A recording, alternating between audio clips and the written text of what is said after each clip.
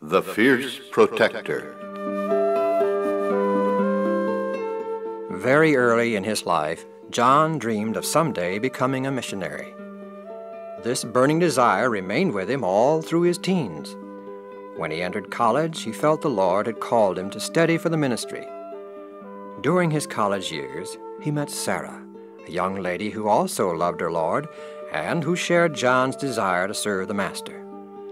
John asked Sarah to become his wife, and together they determined to go wherever the Lord would call them.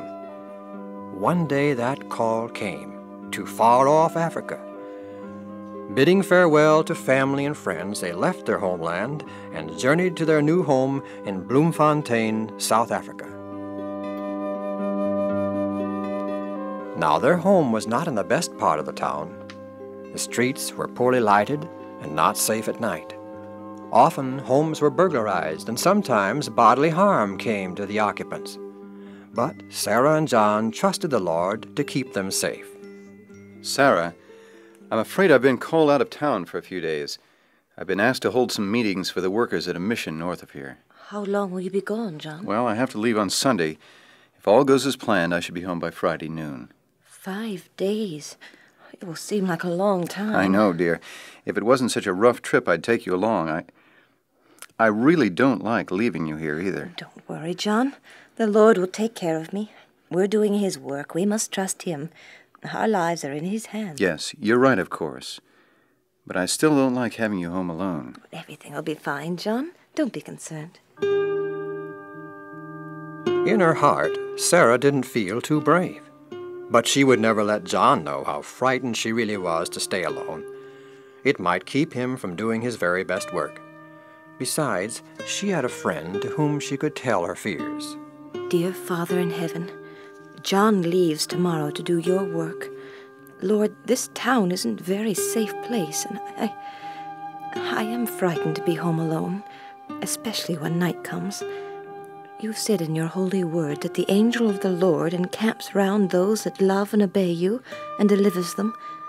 I'm claiming your promise and asking you to send your angel to protect me and to bring John home safely. Thank you for hearing and answering my prayer. The hour arrived for John to leave. He opened the front door and set his luggage on the porch, then turned to Sarah. Suddenly, through the open door, a strange, large dog came bounding into the room and lay down under the table. Well, did you ever? Where did that dog come from? My goodness. Come on, fella. Get out of here. That dog won't budge. He just won't move. Oh, John, dear, you're going to miss your train if you don't hurry. Oh, don't worry about the dog. Well, I can't leave this beast in the house with you, late or not. John, we always had dogs on the farm. I'm used to them. I'll get him out of here after you leave. Now, don't worry. You'd better get going. Well, it's the strangest thing I've ever seen. But you're right. If I don't get going, I'll miss my train. Be careful, darling. I'll see you Friday, hopefully by noon. Goodbye, dearest. All right, boy. John's gone, and it's time for you to go, too. Now, come along.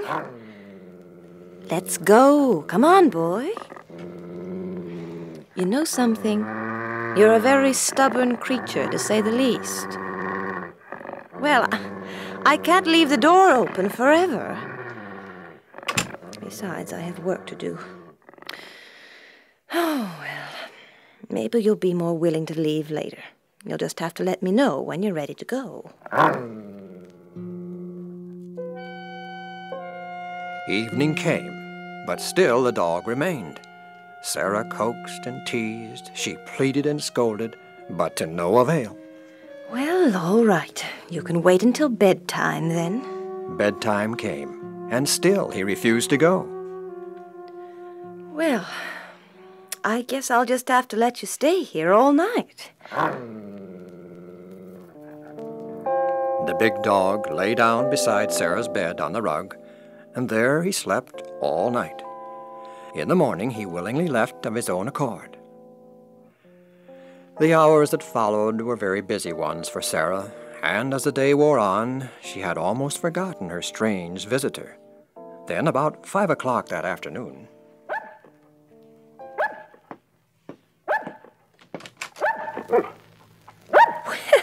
I never.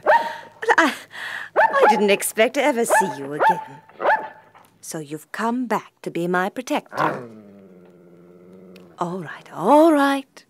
Maybe we can't improve your disposition, but the least I can do for my fierce protector is to give him some supper. Okay, you just relax there under my table. You'll have something to eat in a jiffy. The big, fierce dog seemed grateful to Sarah for food and water. Then, lazily, he stretched out under the table and snoozed. When bedtime came, he again followed Sarah to her room, and again he slept on the rug right beside her bed. And as the day before, he left when morning came.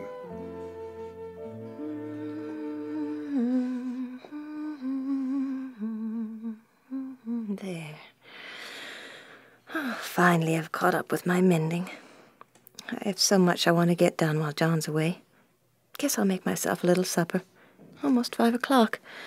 It sure is more fun to cook when... Oh! He's back. My fierce protector is back. Hi there, fella. Good boy. 5 o'clock exactly. Hey, you must have a built-in alarm clock. Oh, I don't even mind your growl anymore. I'm glad you're here, you big, tough guy. Sunday, Monday, Tuesday, Wednesday. The days passed. And the schedule was always the same. About 5 o'clock in the afternoon, the dog returned, as determined as ever to stay for the night. Sarah welcomed her fierce protector, bad disposition and all. Now only one more day remained until John would return. Bedtime came, and again, when Sarah retired for the night, the dog lay on the rug beside her bed. For several hours they slept peacefully. Then...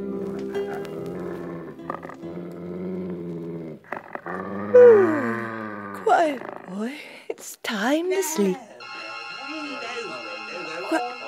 What's that? Men's voices. It sounds like they're drunk. Why, they're right outside the bedroom window. Did I lock? Yes, I locked all the windows and doors before I went to bed. Oh, they must be trying to pry the window open. What shall I do? Oh, dear Lord, please help me. You see, I told you we could get in. All right. There. Go, see if you can find us some money. I've got to have another drink. Oh. What's the matter with you? A dog! A big dog is after me. Watch out! I'm gonna get out of here. Get out of my way! The dog's gonna eat me alive. The two drunken hoodlums made a quick retreat from the house. Sarah's fierce protector had driven them away. Good fellow, good boy. Oh, I was so frightened. The angel of the Lord does encamp around those that fear him and delivers them. Oh, dear Father in heaven, in so many ways you have come to our aid in times of need. This time your help came in the form of a dog to protect me. Thank you, Father, for sending the fierce protector when I needed him most. The next day, about noon, John arrived home. Sarah joyfully greeted her husband and rather impatiently listened as he proceeded to tell her all about his week. So our meetings were greatly blessed. It's a step forward in our work here. Sarah, I have the feeling you're not listening. In fact, I get the feeling you might burst if I don't let you talk. I just might at that. Oh, John, remember that big dog that came charging in just as you were leaving last Sunday? I most certainly do. I wondered all week how you got rid of him. Did you have trouble getting him to leave? Well, I didn't get him to leave. He just wouldn't go. Sarah. Well, that night, when I went to bed, he followed me to the bedroom and stretched out on the rug beside our bed, and there he snoozed all night. In the morning, he left. That's really something. But wait till you hear the rest. Every day he came, always about 5 o'clock in the afternoon. Why, Sarah, that's incredible. Then Thursday night, 2 drunken hoodlums broke in right through the bedroom window. Oh, John, I was terrified. he viciously attacked them. They left just as fast as they could. The Lord sent that dog, Sarah. I'll always believe he did. You say he comes about 5 o'clock? That's right. You'll see him tonight. Just wait and see. But Sarah's fierce protector never returned. Not that day, or the next, or the next. John and Sarah searched everywhere, but found no trace of him. Nor did they find anyone in the neighborhood who'd ever seen the dog. It seemed an unsolvable mystery. But John and Sarah will always believe that the fierce protector was sent from God.